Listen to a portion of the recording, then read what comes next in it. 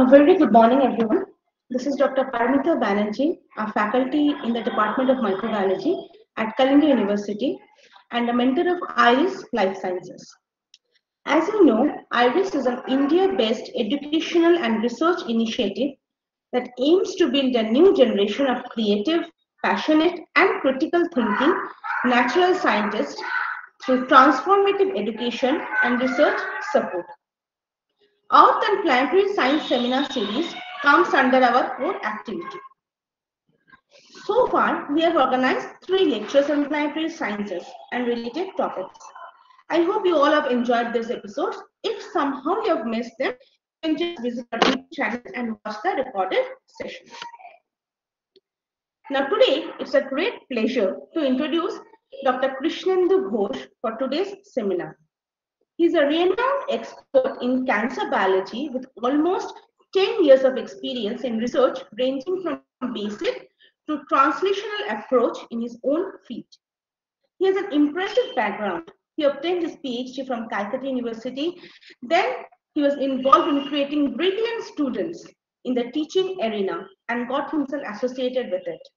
And now he's back into research. He has published numerous research papers and articles and several book chapters and has been invited at several prestigious conferences and events. What fascinates me about Krishnendu is his hobby towards night sky gazing, astrobiology, Egyptology, wandering and exploring nooks of city and countrysides. At present, he is a postdoctoral research scholar in the Department of Pathology, Carver College of Medicine, University of Iowa, USA. Today, Dr. Ghosh will be sharing his insights on interpolating life through enthralling cosmos, the zera of astrobiology in the scientific horizon, and will provide us with valuable knowledge on this vast topic. Without further ado, please join me in hearing Dr. Ghosh. Krishnendu, the platform is now yours. Thank you so much, Dr. Banerjee, or rather Paramita Di. Thank you so much. I think my voice is audible to everyone. Yes, your voice is audible. Okay, so let me share my presentation.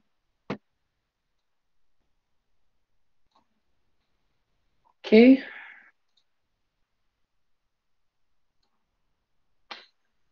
Okay. So, hello everyone. As Dr. Banerjee said, I will be a guide of your today's journey in a very, very fascinating field of science known as astrobiology. Actually, whenever we are talking about astrobiology, there are something that usually comes into mind related to whether it is only a space science topic, only a kind of biological science topic, or a kind of amalgamation, each and everything. And to be very honest, this is a pretty new subject, but a kind of subject with high types of potentiality. That's why it will be my pleasure to enumerate some of the basic things of this beautiful subject in the following lecture. So, this will be my first slide, and whenever I uh, talk about this fascinating subject, this is always being my first slide. That is a very enormous kind of question. What is life? It's a kind of scientific question, it's a kind of philosophical question, it's a kind of theosophical question, whatever the thing it is. In some cases, some persons like Evan Schreindiger, he kind of made his philosophical comments over the creativity of life. On the other hand, some scientists actually thought of life basically formed due to some building blocks of chemicals, some molecules. And to some utter philanthropist, life means a kind of newborn cuddling around her mother lap. Or, quoting Rabindranath Tagore, life means the ultimate echo from the mother nature. So we don't know what life actually is.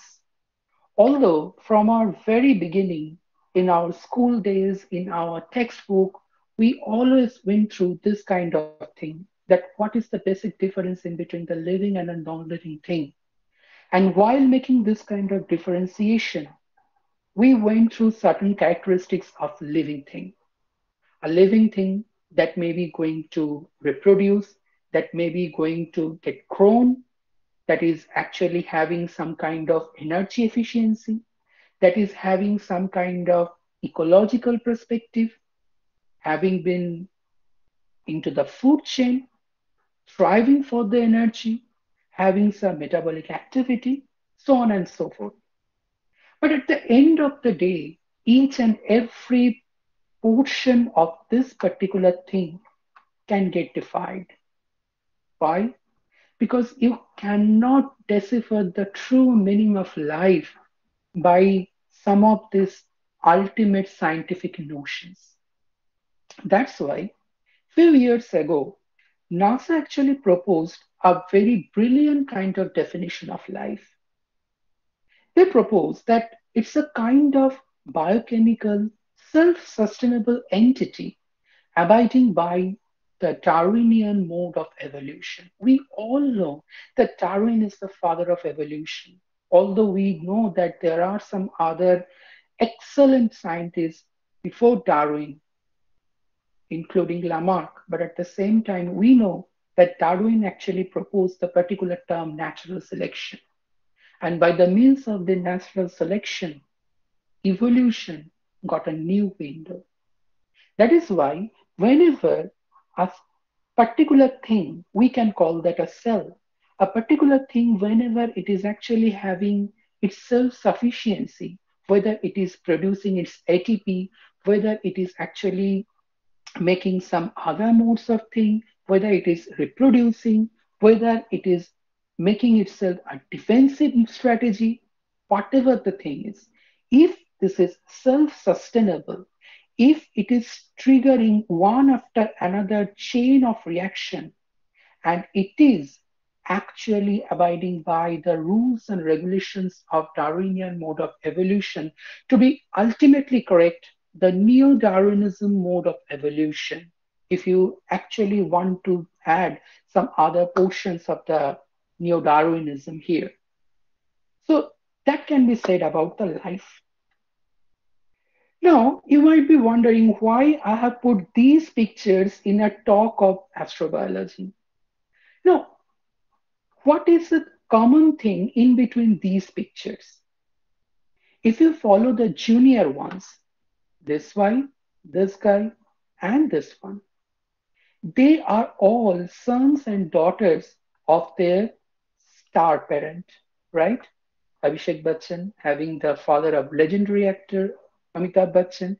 This is Jaden Smith, son of Will Smith, and this is Janvi Kapoor, daughter of Sridevi. So, whenever we actually look into their life, we become somewhat envy. We really envy their life, isn't it? Because they are star kid. We actually use this term, they are the star kid. But hold on a second. Are only this person's star kid, not us? Are you sure? Maybe not. Because, again, I want to quote Rabindranath Tagore. He wrote once that a small baby was asking to her mother how she came in the earth. And at that point of time, her mother was actually talking about something very, very enigmatic, that there was a star and it fallen apart. And that particular piece actually came into my lab, and that was you. Simple, yet a perfect kind of definition that a mother can give to her child. But while making that particular thing, Rabindranath Tagore made a huge, huge impact on this very particular field of science. Why? Think about the Big Bang. When everything started, at one point of time, there was nothing except the enormous amount of hydrogen gas cloud. Gradually, there was a Big Bang.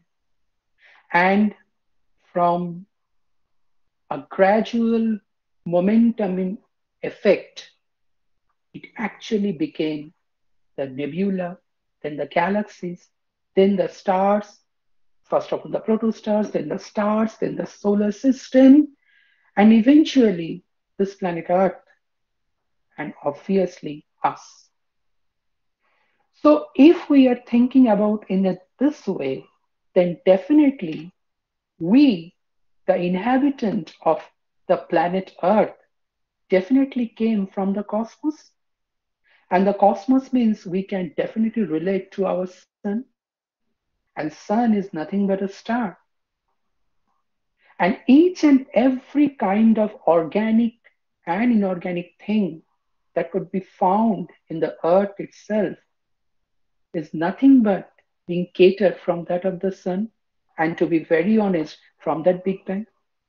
And if it is so, then why not? All of us are the star child, right? So this is how the journey of this astrobiology actually started. But as I mentioned at the very beginning, this subject is pretty new.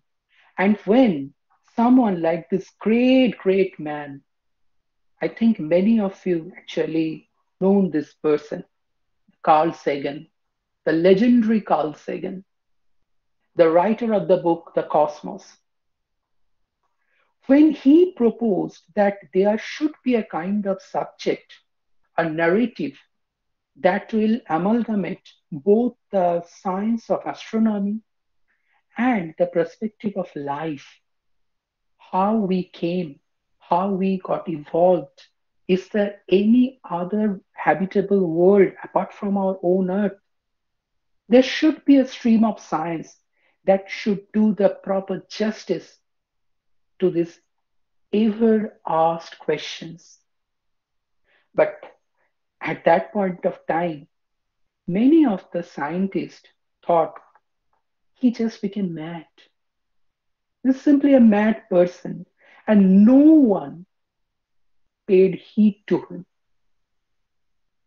But time changed, and thereafter, at the onset of 90s, 1990s, 92, NASA really thought that yes, this is the high time to indulge into a new era of science, a new stream of science that would herald the academic horizon.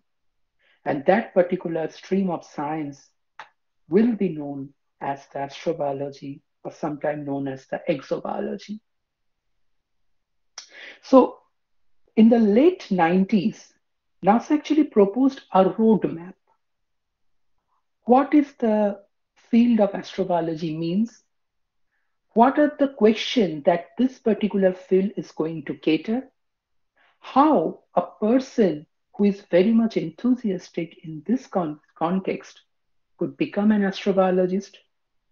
If a person is from physics background, if a person is from chemistry, if a person is from microbiology, if a person is from molecular biology, can he or she be a part of this fascinating science? So while making this kind of roadmap, they actually propose certain questions. And for our ease, I can actually divide the set of questions into two types. First, how life originated on our own Earth. Number two, is there any possibility of life apart from our own Earth? These are the two basic and fundamental questions that were asked during the inception of this subject. Gradually, when this particular field of science got much more enriched, the subdivision of these two basic questions got increased, like how we came, how we evolved, how does the evolution works, what is the fidelity of the evolution, what is the extremity of life and living cells, what is the permissible amount of any kind of threshold. And at the same time, not only the plausibility of life elsewhere in the universe, but at the same time, how to find them. Is there really alien species? Will they be very much primitive than that of us? Or they are very, very, very, very advanced than that of us? So these kind of questions, these kind of queries, they actually started to begin at the inception of this subject. So while mitigating these initial questions, the NASA actually enlarged the particular pathway to the field of astrobiology. And this is a kind of roadmap that NASA actually suggested. Regardless of the stream of science, regardless of the stream of subject that you are currently belongs to, doesn't matter if you are really enthusiastic to know the field of astrobiology. All you need to do is to open up your inquisitive mind and thereafter start to read through a couple of books. There are some good books available in the field of astrobiology. Then you can make some online courses, and thereafter you can actually earn a degree in some of the universities and colleges throughout the globe.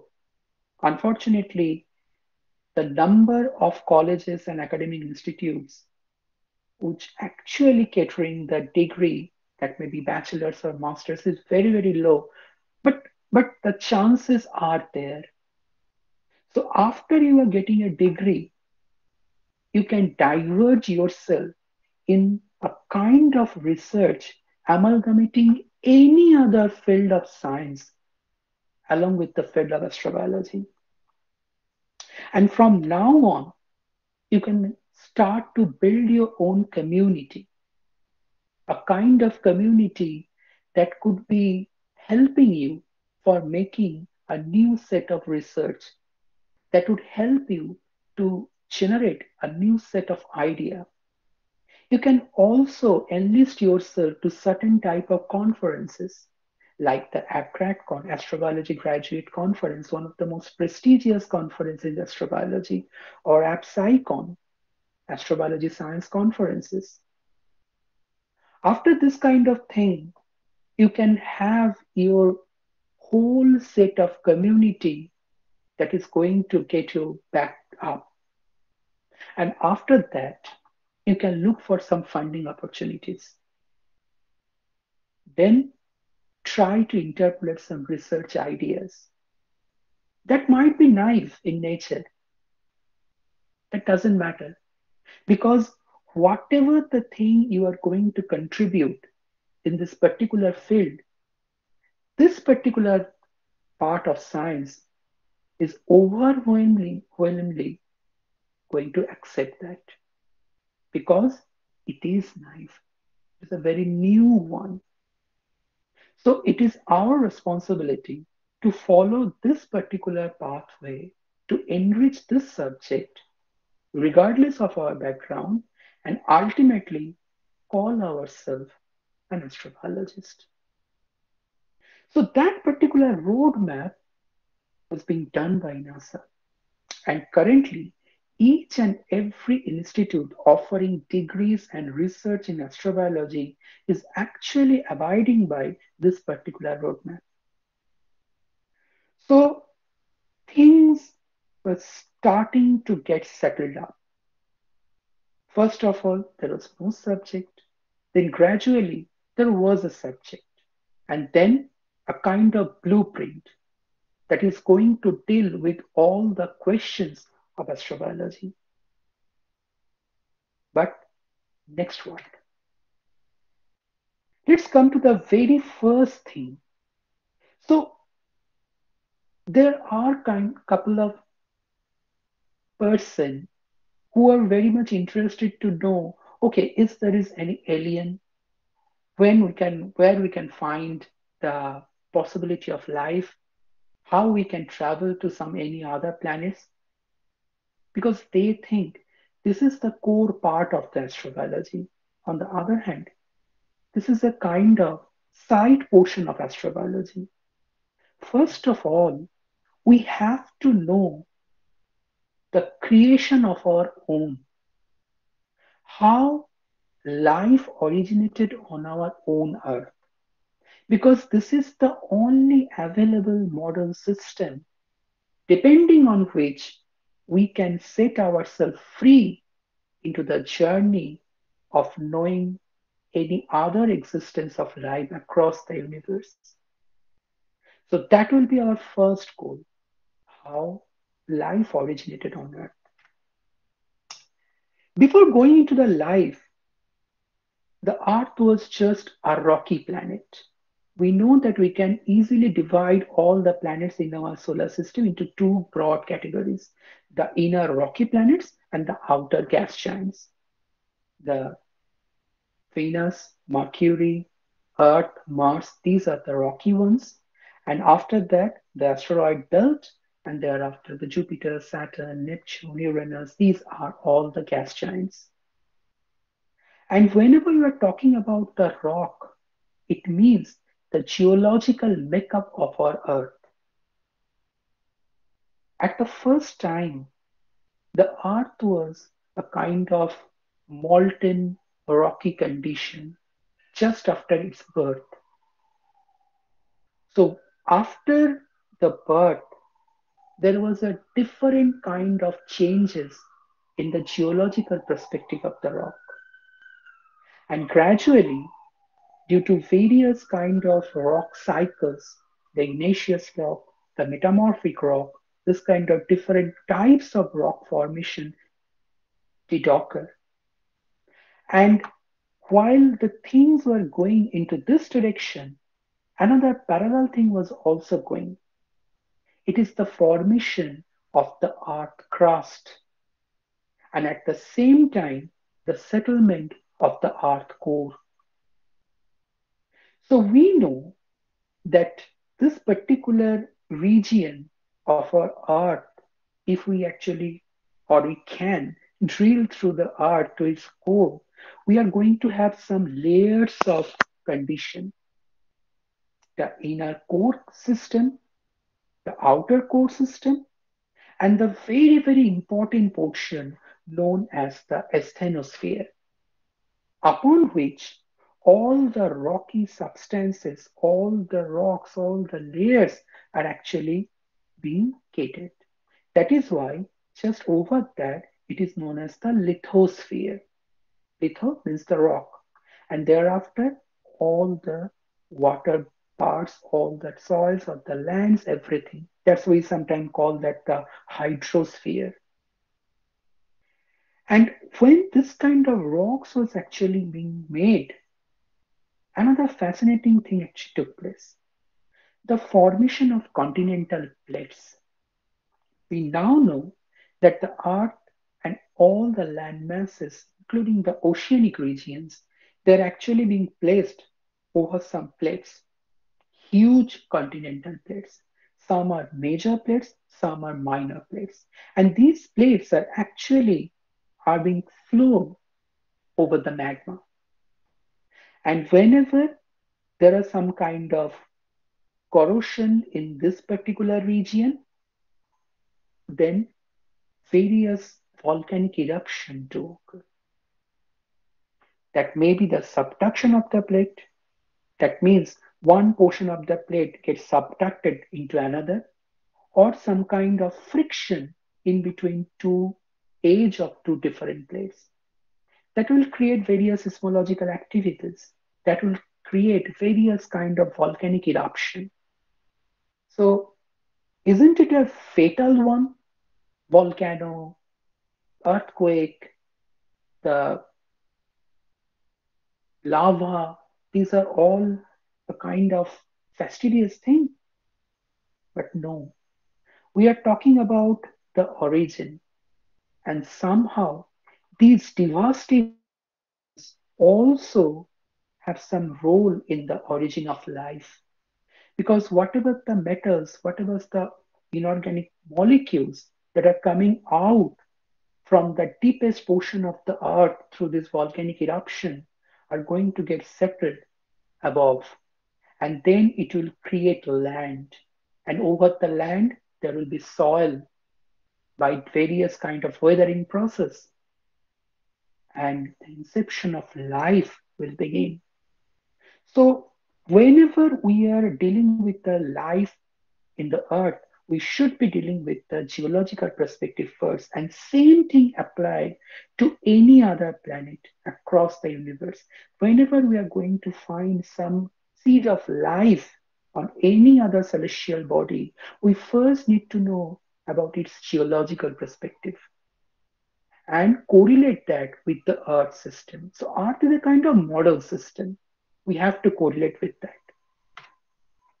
Then, as I mentioned, that this kind of continental drift did occur and it is still occurring. So, what is the proof? The proof is known as the Pangea.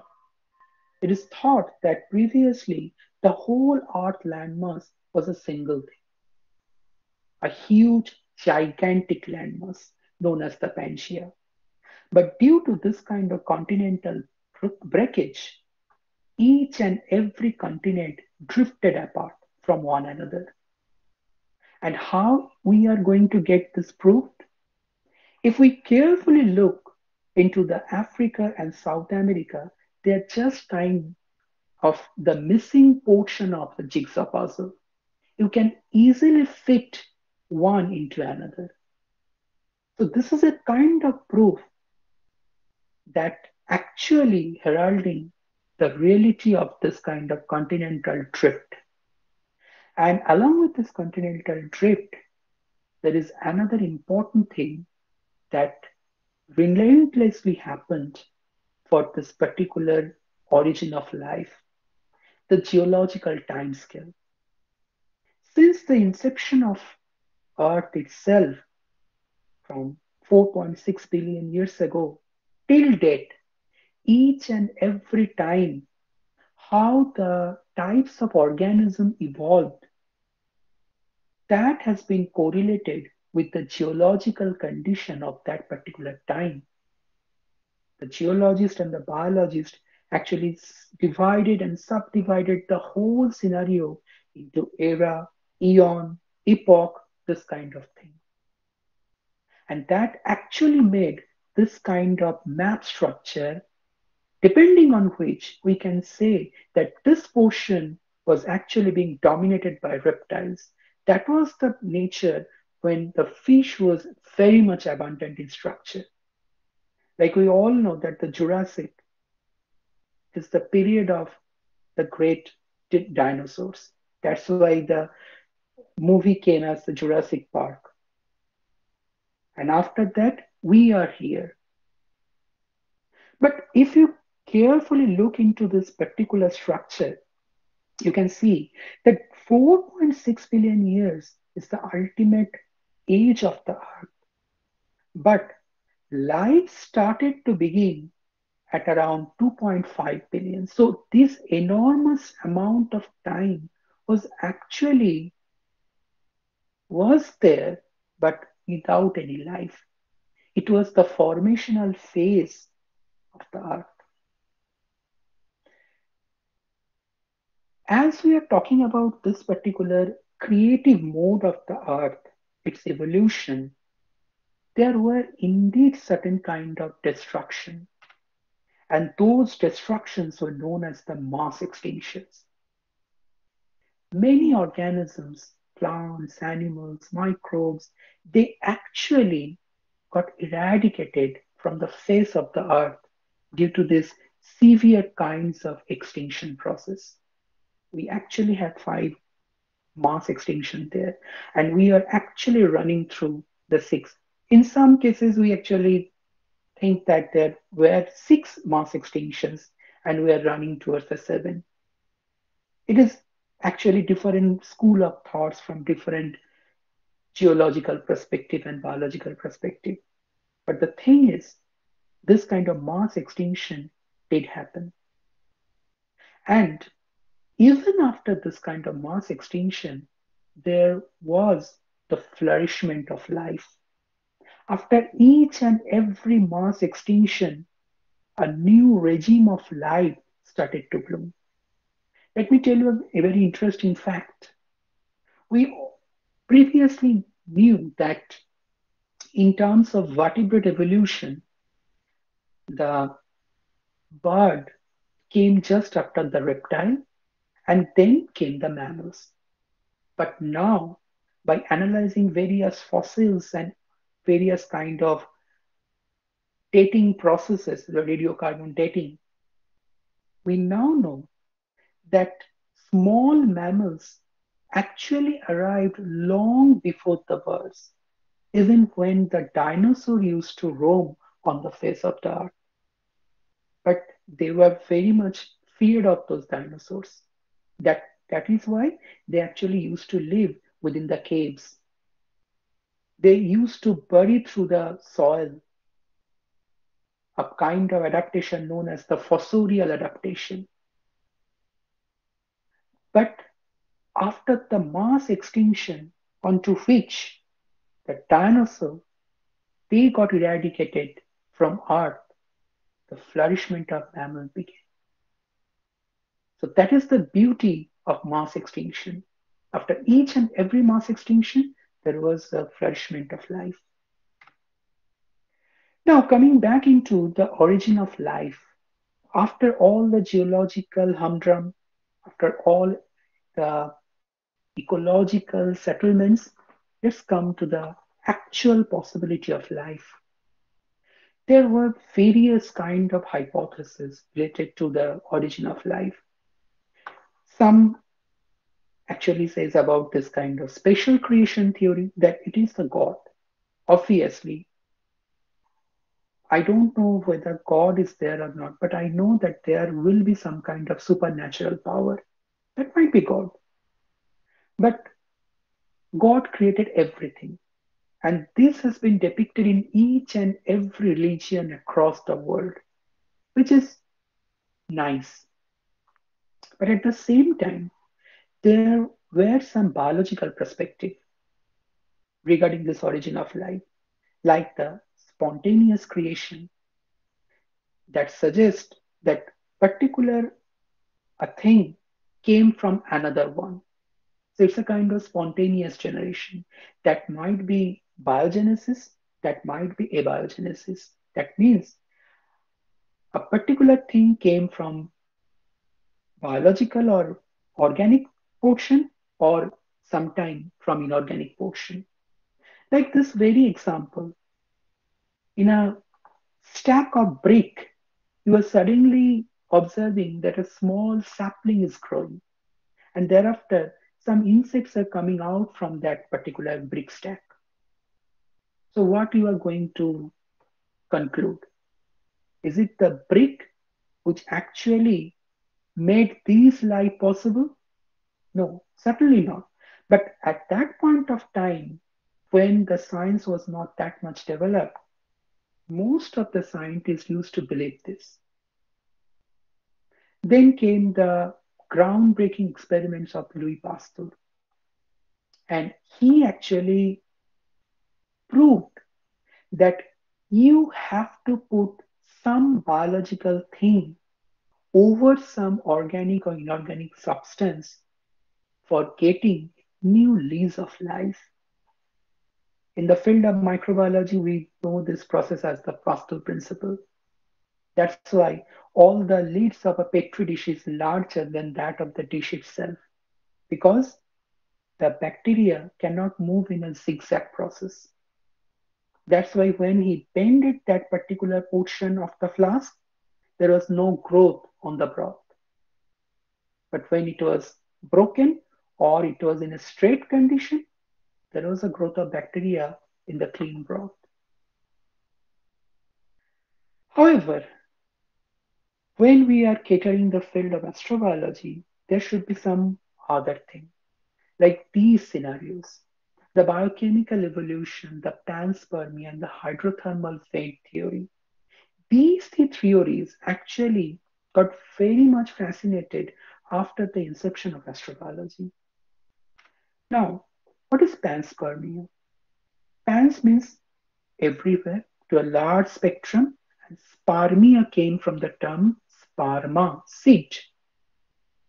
And the panspermia means that the life actually started to begin not from the earth itself, not by any particular biochemical reaction, but the life of, sorry, the seed of life actually being seeded elsewhere, maybe from cosmos.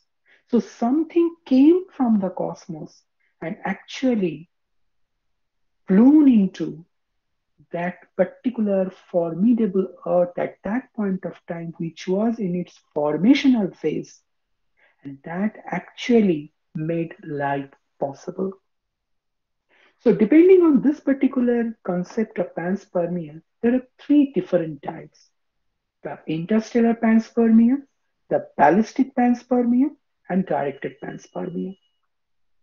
And while catering this panspermia, there is a beautiful review article published in Biopolymers, and they actually made an hypothesis that how this kind of seed of life flying through the space actually got trapped in the Earth atmosphere at that point of time.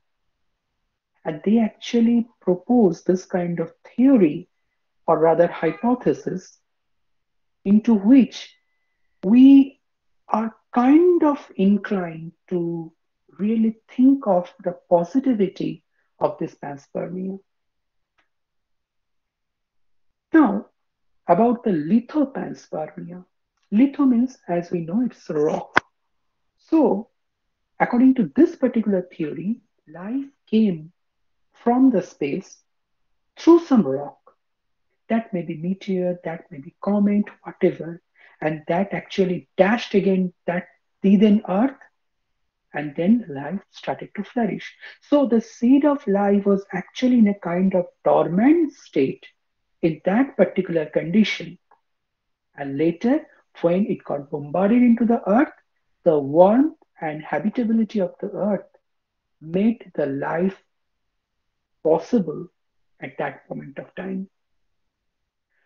And it actually got a proof in the year 2017. And strange object, properly diagnosed as the interstellar object called Oumuamua, caught the attention of the scientists.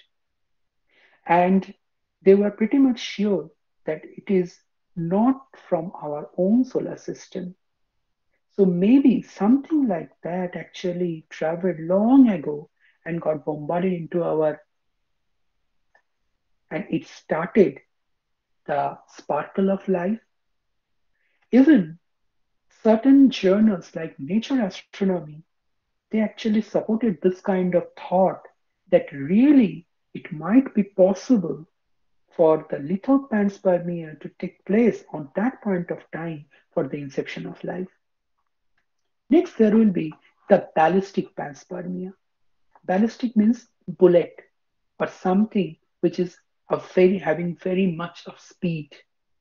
It means that life somehow originated in some other planetary bodies, maybe into our own solar system.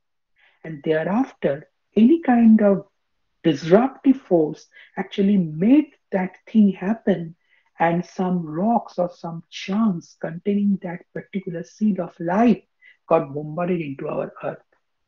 And again, this particular thing also being supported by this Allen Hill meteor that actually got unearthed from an Arctic expedition. And what actually was very much fascinating that scientists found a kind of microbial fossil there. a kind of fossil that they claim that it is not belong to any of the known bacteria. So maybe it's a kind of Martian rock or something.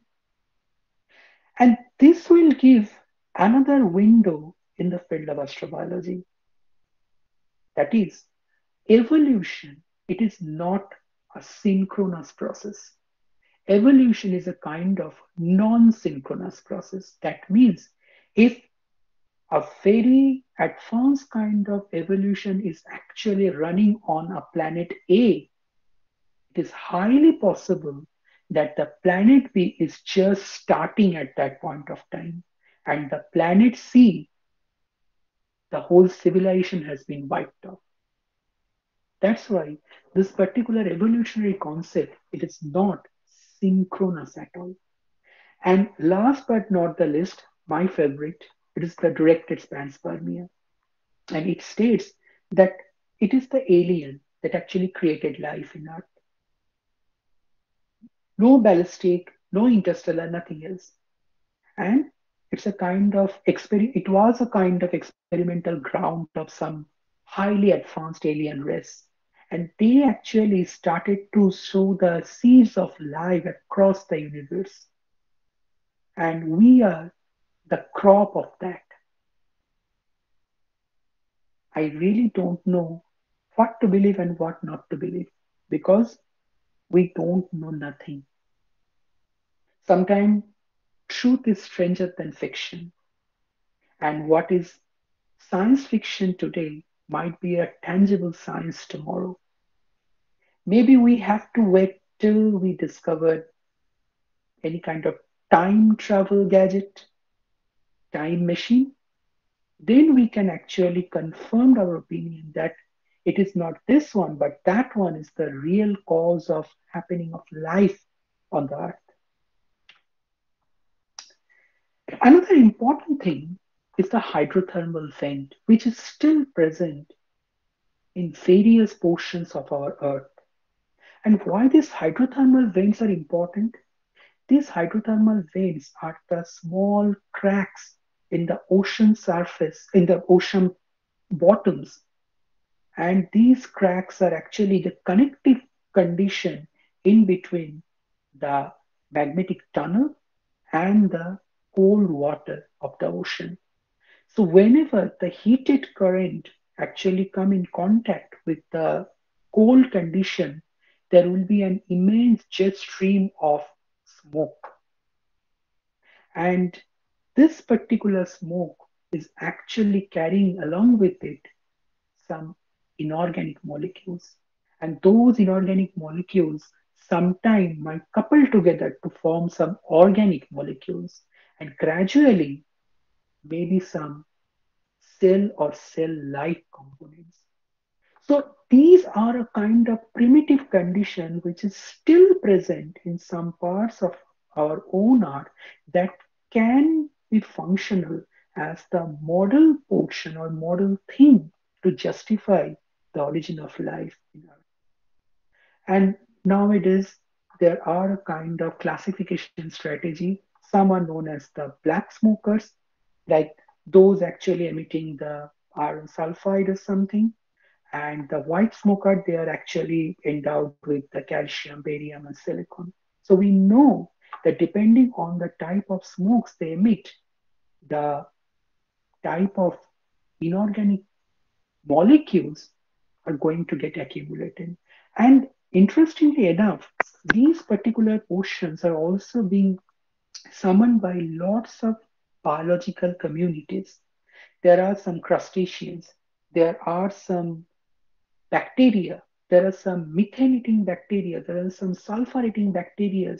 So it's a whole portion of the decatrum that is actually maybe or might be happen at that point of time during the onset of life on Earth. So this hydrothermal vent is a kind of good experimental background if we are curious enough to see the real nature of life flourishing in the earth. And not only from our art itself, there are some scientific thoughts that is actually going to correlate how this kind of hydrothermal vent in ancient time might have been present in the Mars itself, because we know we are very much curious about Mars, sustainability of life in Mars, although we don't know whether there is any life or not till date, but we are very, very much enthusiastic about that. And this particular paper actually got this beautiful illustration. And that illustration actually showed us a kind of beehive like structure within each and every hydrothermal vent. And within this beehive like structure, all the chemical and biochemical reactions usually take place. By the amalgamation of various inorganic substances, some organic substances do form. And not only that, sometimes this kind of lipid micellar structure or lipid membranous structure, they also tend to form here. So obviously, this kind of condition might be a very handy one to justify the way of life created on Earth. Whenever we are talking about this origin of life, we should be talking about the Oparin and Howland concept. Oparin and Howland actually thought that when life actually started to form in our Earth, again, I'm rectifying my own quote. I don't know that whether it formed on our Earth or by panspermia it actually got bombarded into Earth. But somehow, when the life condition was there, the whole thing was a kind of soupy nature. We know soup is not a very flaccid one, nor a very kind of concentrated one. It's an intermediate condition. So various kind of organic, inorganic molecules, they were actually making some kind of complicated reactions. And by that virtue, a kind of soupy condition did origin. Justifying this Oparin and Holland hot dilute condition, the Urey and Miller tried to perform a groundbreaking experiment.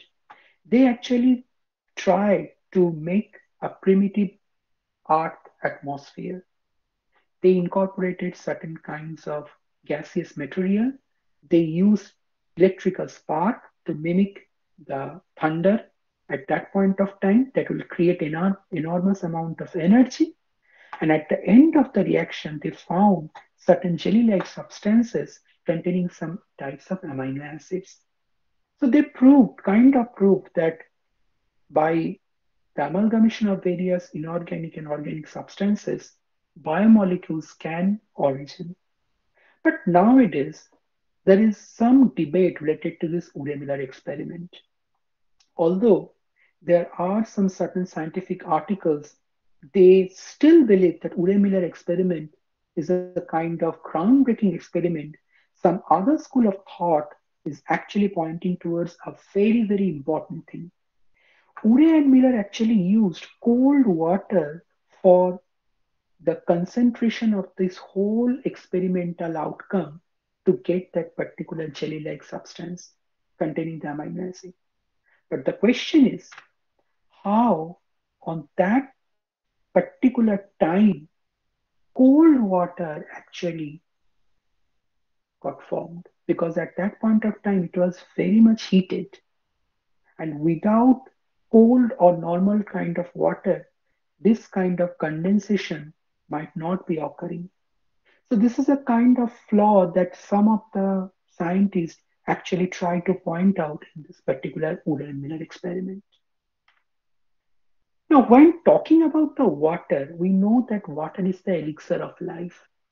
The simple molecule H2O is really, really a very fascinating one. And we cannot live without water. Our cell needs water, our biochemical reactions needs water, our enzymatic reactions needs water. But the question is, what was the ultimate creation of water? How the water came?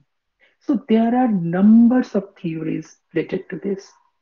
And to be very justified upon that, after the Big Bang, there were some nursery of stars known as the nebula, and then various kind of galaxy that actually formed. And from that galaxy condition, there was some protostar, there were some planetesimals, planet formation. Planetesimals means the small residues of the planet, and that actually created the magic of hydrogen. We all know that hydrogen is a magic molecule in periodic table because it has the capacity to get fused to form helium. Then another one, lithium, another one, beryllium. That's how it goes. So with this particular hydrogen and all this kind of fusional structure, maybe the initial type of water got its origin. But interestingly, a very new article published in Nature actually suggests that they were actually studying upon another kind of creation which is close to the sun itself, another star creation. And they found that it is not the H2O, but the D2O might be the principal formational portion of the water itself. And they actually made a kind of simulation from that particular protostar known as the V883 Ori. And then they actually justified that how condensed T2O might be the initial portion that is going to bind all the planetary mass, all the star mass in a single condition, and gradually that might be indicating towards how the H2 has been formed from the D2O. However, at the end of this particular literature, they mentioned that this might not be the case in all the conditions, but it's a very nice experiment that they did, and it was the first time that they actually claimed that T2 or the heavy water was the inception, and that could be the main groundbreaking force of the water itself. Even we are all aware about the fact that the Martian lander, the Perseverance, is actually making lots of progress in the Jezero crater because it has actually got landed in the Jezero crater. And now scientists think that Jezero crater used to be a delta. So again, I'm saying the same thing. Maybe evolution started long ago in the Mars, and then it failed to get enriched in due course of time. And after that, it started on Earth. But somehow, Earth was in a very, very nice conditional portion that the evolution didn't stop. That is why today I am actually talking to you guys because the evolution process didn't stop. And why this thing is actually happened? For justifying this, we actually put something known as the habitable zone. The habitable zone is a kind of zone that is present in a very optimum distance from the main star, and that particular planet should be having the liquid form of water. Here, I would like to make a comment. We are actually making this statement that life cannot sustain without water because it is the life as we know it. There might be life that doesn't need water at all. But again, we are actually thriving onto our own understanding of the life present in the earth itself. That is why, whenever we are justifying the habitable zone, also known as the Goldilocks zone, that whenever this kind of celestial bodies are present in a very optimum condition, in an optimum distance from the star, having the liquid types of water, it is a suitable contender for having life. If it is very far from the star, it will be too cold. But if it is very near to the star, it will be too hot to sustain life. On the other hand, if the star itself is very bright, then this particular habitable world should be here. Like if we take our example, if sun is 10 times bigger than its regular size, then maybe Earth would have been in the position of Uranus to harbor the proper seed of life, or it is much more dimmer than present condition. It might be the Venus to be the ideal condition to harbor life. So various kind of things are actually present to maintain this habitable zone. That is why habitable zone is not an orthodox one.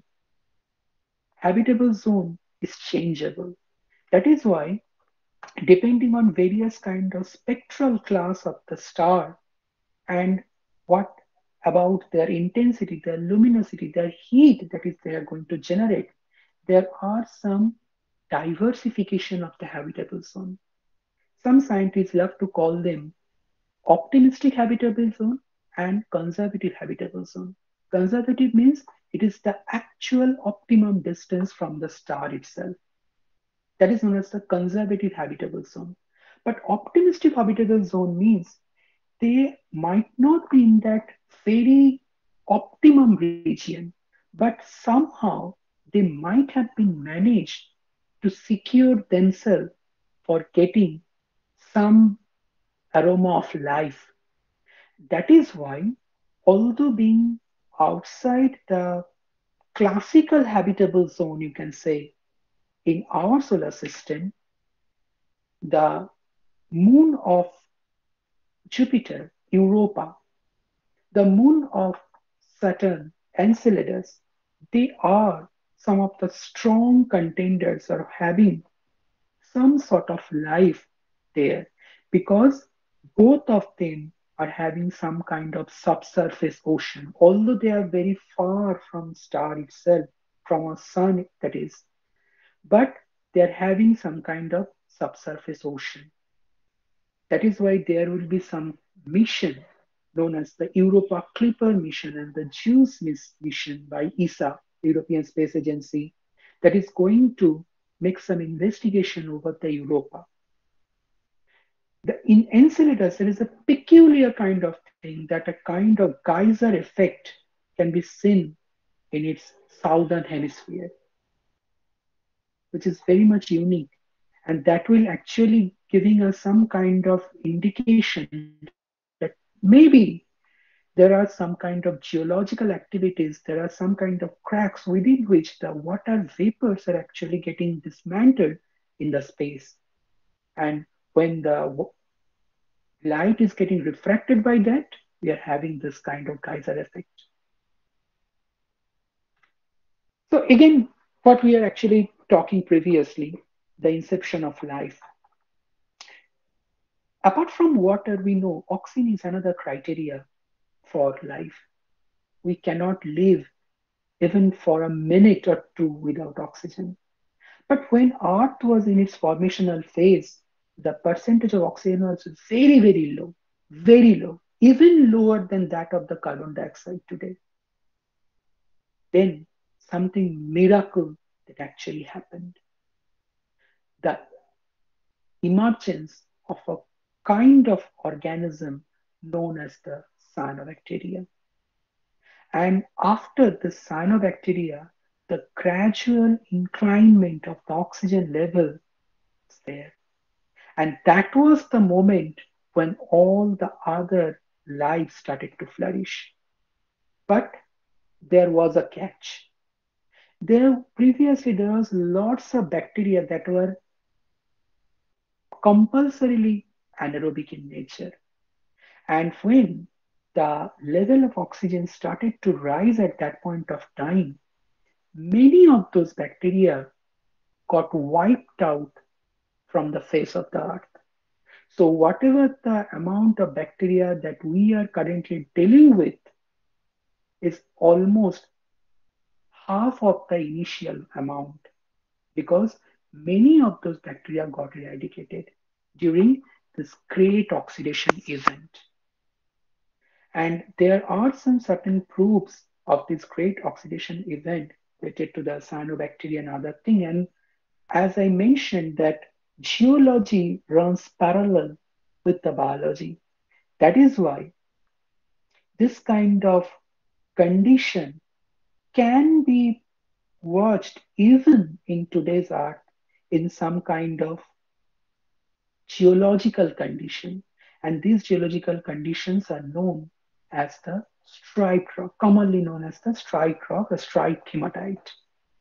And in those rocks, there will be striping of some iron bands. Some are oxidized, some are not.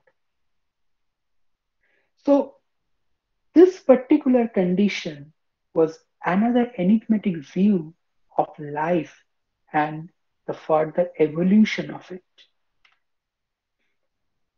So, that was the water, then it was the oxygen, then the biomolecules. And this is an everlasting problem. Which came first? Was it the egg or the chicken itself? The same thing happens for the evolution of the life itself. What was the primordial molecule? Was it DNA, the building block, or the RNA? There are loads of proof and loads of antithesis for this. In some cases, DNA might be the suitable factor as it is very much resilient in nature. On the other hand, RNA is not that much resilient. On the other hand, RNA structurally is much more simpler than that of the DNA. So maybe it was RNA. And at the same time, RNA is having another remarkable feature.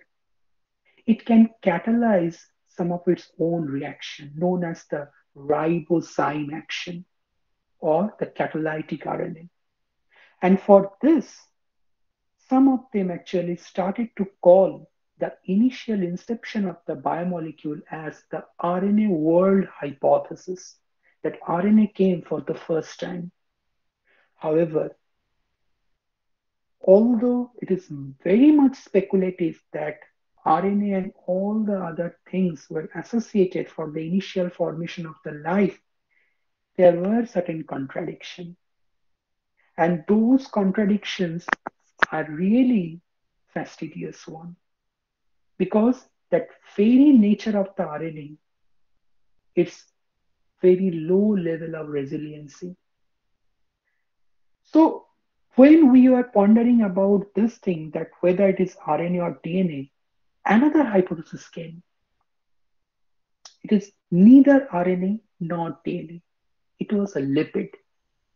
A lipid was the first mega molecule that formed on Earth. And it is also having its own proof because we know that each and every cell is having its membranous structure. And those membranous structures are made up of lipid. There are phospholipid, there are glycolipid, there are different kinds of lipid. And even previously I showed that even in the hydrothermal vents, some scientists actually showed that there might be the possibility of making some kind of lipid molecules. Lipid is having another great criteria of floating over the water. And at that point of time, where there's plenty of water, maybe lipid was the first building block. Krishnendu, And this lipid, yes. it's only 1 year, 1 hour over. So can you please sum up? It's running out of time. Okay, so how much amount of time we're having? 10, 15 minutes max to max. Okay, I'll be trying my best. So this is the lipid.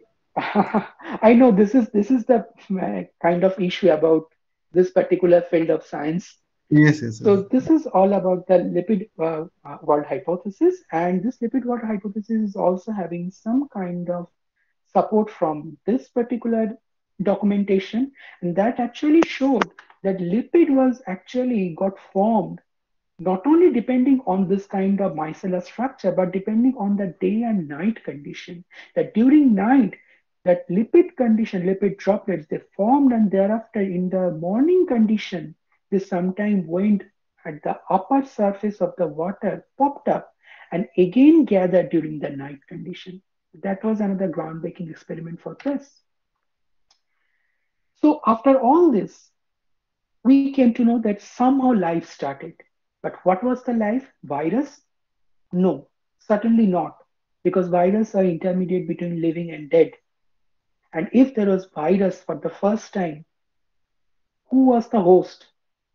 So nowadays, scientists love to call a particular term known as the LUCA, last universal common ancestor. That from that LUCA, there were some plenty of things.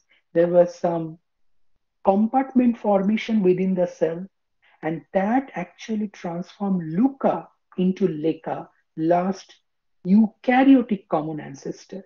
So currently we're having this kind of domain architecture. So from LUCA, there was the bacteria, the archaea, and the eukarya. And within that eukarya, there would be the LECA. And thereafter, all the other proteins and all the other factors were associated with the LECA itself. After everything, it was the evolution because, as I mentioned previously, evolution never stopped on Earth itself. And the evolution sometimes was divergent, sometimes was convergent, and sometimes was parallel. But regardless of the evolution, it was there. And that is why, quoting Francis Collins, the legendary person behind the Human Genome Project, we can say the evolution is the God. If someone actually created the life and maintained the life on Earth, it was evolution, it is evolution, and it is always will be evolution. And this is a very primordial drawing, hand drawn picture from Darwin. And he tried to make the tree of life, how each and everything got evolved. And this has finally been supported nowadays by cutting edge scientific proofs. And it suggests that environment is the main driving force for evolution. And not only that, along with environment, genetical predisposition, epigenetical predisposition, developmental criteria, and the ecological stuffs, they are the fascinating facts of the evolution itself. Another very complicated thing nowadays actually occurring in the field of evolution, that is the will force. We know that will force is not a kind of thing that could probably be understandable to understand the evolution. But sometime, if we can understand this particular thing, we can say maybe evolution is having this particular driving force. This is our appetite, the hunger process. Whenever we are hungry, certain types of hormones, certain type of factors got released in our body. But think if our mood is off, then the opposite reaction will occur and that will decrease our appetite. So if that is being triggered by the willpower itself, the mood itself, then why not the evolution? Although it's a very kind of debatable issue. So next, where we can find the habitable place? This is all about the art itself. Now, the second portion, where we can find the other portion, other thing. But for that, we need to have some models. And especially these models are the bacteria, but these are not any common bacteria. These bacteria are known as the extremophiles because they can withstand some extreme condition in the earth itself. And so that we can actually paint them in any other celestial body with lots of this kind of condition. That might be thermophile, that might be halophile, acidophile, this kind of thing. Even this is the tardigrade, the water bears. This is a kind of eukaryotic extremophiles. They are also being served as the model for the astrobiology. Now, where to look into? Thankfully, there are some powerful land-based telescopes, the Kepler Space Telescope, and recently launched the James Webb Space Telescope. There are almost more than 5,000 of exoplanets. We are not talking about our own solar system. We are talking about the exoplanets. planets present outside our own solar system. And many of them are indeed a kind of habitable one, at least we can guess so. But they are very, very far in nature. That's why we need to wait for the further upliftment of our scientific advisory for getting actually there. So there are a couple of missions, and these missions are actually triggering and digging the deep into the finding of life. That may be Osiris Rex prediction. This is actually was going on the asteroid Bennu. And then it was the Europa Clipper mission. This was the Ocean World mission. That means the Europa and other thing. So there are lots of missions that are actually coming soon in the academia, and that will shed some more light over the habitability in any other celestial body. Also, we need to thank this Parker Solar Probe because it is actually scanning Sun from its very close condition, and that will also give some other criteria for our solar system itself, and that might be handy for understanding life in the solar system. Also, Venus is a great contender for having maybe a kind of life. Although it is very much hot in condition, there was a kind of finding of phosphine in the late 20 and early 2021 in the Venusian climate. Although it is full of sulfuric acid, but that sulfuric acid vapor is very gradual in nature. It is actually found in some particular conditional part in the Venusian atmosphere. And maybe there might be some kind of uh, extremophilic bacteria, acidophilic bacteria that can live. So this kind of thing is actually serving the main mission of the astrobiology, and there are also some uh, analog sites present in the Earth itself, like the Yellowstone hot spring. Here, the condition is very hot, and we can actually study the types of organisms that are present in the Yellowstone or the Concordia research station in Antarctica. It is very cold in nature, and if any kind of organisms are there, then we can actually think that life may sustain in the space condition. Along with that, there are some cutting edge microgravity research because these are the things that are actually coming into contact with the astrology research present days, like the space medicine. Microgravity is a condition that is seemingly looking like a very funny thing, but actually it tells upon our bone and muscular system. And there are certain systems that actually there are certain study were being drawn, and that showed that it actually tells upon our cytoskeleton system.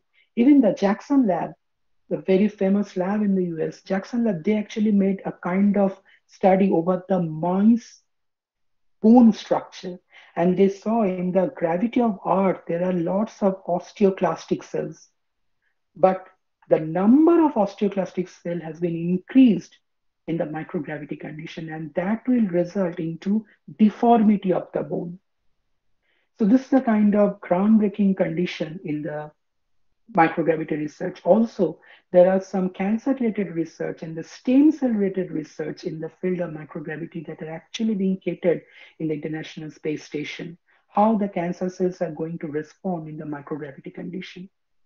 Space medicine is also related to the radiation research itself because we know radiation is a mutagenic thing.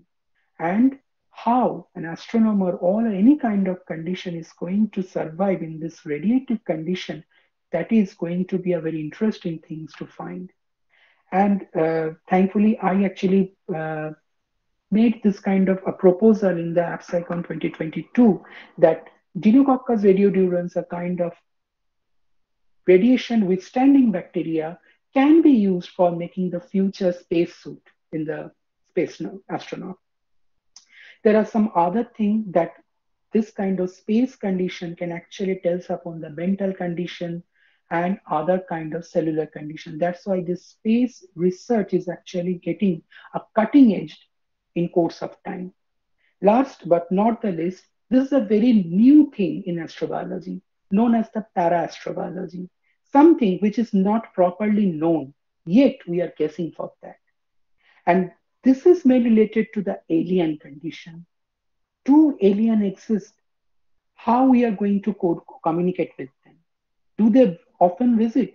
Thankfully, there are lots of things that actually being very much inquisitive and very much vindictive towards the presence of the alien. That might be some Hollywood flicks, that might be even some tangible books like this Chariot of God by Eric von Daniken, or some certain actually present areas in Earth, like the some island in the eastern island, this kind of monstrous statue. Who made this and why this kind of enormous structure has been made? What was the background force for making this kind of face? Or the Area 51 in Nevada that's supposed to have some alien ship, or even the Egyptian hieroglyph, where some odd kind of symbols that actually depicted as presence of alien life. We don't know. But here, Fermi gave a beautiful thing. It is known as the Fermi paradox. Fermi told that there is a lot of planets just like Earth, full of aliens, and they can easily come into our Earth. But the only problem is the distance. That is why we are somehow being saved from this alien. Later, Drake gave an groundbreaking equation. And this equation is actually known as the Drake equation. And he actually formulated this funny kind of equation that actually state that it is a very, very, very, very low amount of chance of having a very advanced kind of alien civilization that is going to come into our Earth for kind of conquering on itself. And sorry, if we want to really want to contact or make communication with them, there are something like the SETI, the Search for Extraterrestrial Intelligence. They are actually making some good kind of research in the field of alien biology, I might say. And they are using their large radio telescope for making any kind of contact with alien. And the Arecibo message that was sent from in the 1974, this is a kind of coding message, and that actually having some signature thing from art, like the numbering system, like the some building materials of our life, some nucleotides, and then the human, the our solar system, this kind of thing. And also, this is a very interesting thing, the wow signal that are actually being found in Ohio. The name of the telescope was Big Ear. It was received in 1977, a peculiar type of signal. And when the receiver, the receiving person received that, he actually wrote their wow. And from that, it was known as the wow signal. And also we know that the Voyager, both the Voyager 1 and Voyager 2, they are having this kind of golden disk, and many languages were being recorded on that particular disk. And currently, both the Voyagers have crossed our solar system, and sometimes they send some peculiar kind of sound. Although we cannot say that those are the alien sound, but yet, unless and until all of these two Voyagers were dead, we might be expecting some kind of thing. So, lastly, this kind of civilization, if we are going to find any alien civilization, what it would be. So, thanks to this Nikolai Kardashev, he actually made this kind of scale known as the Kardashev scale. It actually depicts the amount of energy that that particular civilization is going to use. And depending on that, that could be type 1, type 2, or type 2 civilization. We are just inclined towards the type 1. And if it is type 2, then we should be using all the energy from the sun.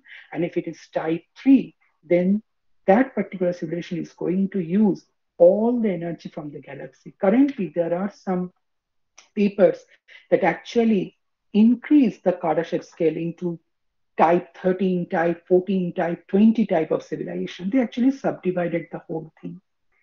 And also this one, this Dyson sphere, it is another kind of hypothetical thing that if an alien civilization is very much advanced in science, they can build this kind of condition that can actually use more amount of star energy and its light for their upliftment. We are still to find any kind of this, but these are the hypothetical alien signature. So all this thing, along with these things like the international space law, this is another part of the astrobiology where each and every nation should be having some typical law for various kind of space expedition. And these laws are also related to the space pollution itself. So we don't know whether aliens are going to come and annihilate us, but we are actually making good amount of space debris. Maybe this is going to make some kind of bad thing to our Earth itself. So we should be very much watchful to reduce the space jumps. And international space laws is one of the governing sector that is actually going on to this. So after this, I am going to rest my talk here. Sorry for the last few slides. I really had to make very fast. Thank you so much. So I'm really open to get some questions. Thank you.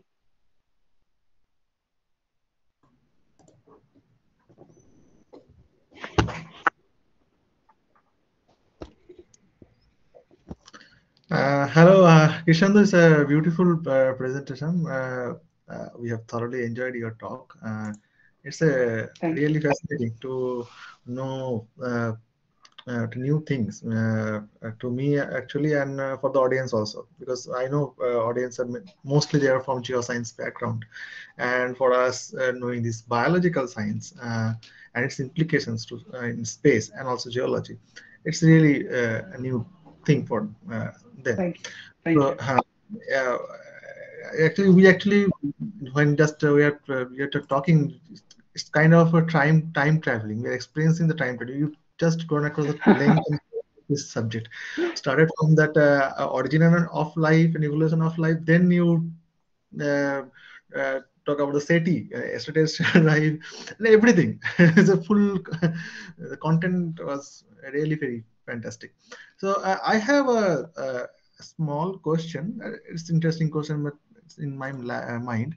That is, if we if humanity is actually going to search for extraterrestrial life, or I mean to say, the ancient life form. So, what could be that condition? Means what the place actually we target, and from where we can expect the life form preserved, either in marine condition or in real condition. Which condition is most favorable for life? Right. It's a nice question. So first of all, definitely marine condition will be preferential, but it is not the ultimatum.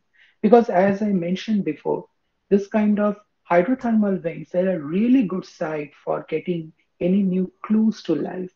And at the same time, there might be some permafrost because kind of biological thing that is covered through ice and any kind of Arctic excavation might also be a searchable area for life or some hot spring because we know there are some certain bacteria because in biology we are very fond of doing a particular technique known as the PCR, polymerase chain reaction. And that PCR is having an enzyme known as the Taq polymerase. It actually comes from a bacteria known as the Thermus aquaticus that is found in the hot spring area. So if those kind of bacteria are found in the hot spring and their DNA are not being damaged by the heat itself. So maybe this kind of areas are potential for searching any kind of life. Okay, and I have another question that is, as you mentioned that the oxygen actually played an important role to actually to thrive the life, modern life. But you know that without oxygen we have life forms in Precambrian. The time the oxygen level was very much low. So why this oxygen is actually required? Means without oxygen also there is life. So why we consider oxygen so much? Okay. The thing is, there are some other organism even in present Earth that don't require oxygen. They don't require oxygen at all. And those are the anaerobic bacteria. So the organisms are there. But if you're actually having the number, the number of the aerobic organism are much more than that of the anaerobic. Why? Because oxygen is having a very nice condition, the oxidation. Because our cell is actually having a kind of condition and love to get oxidized.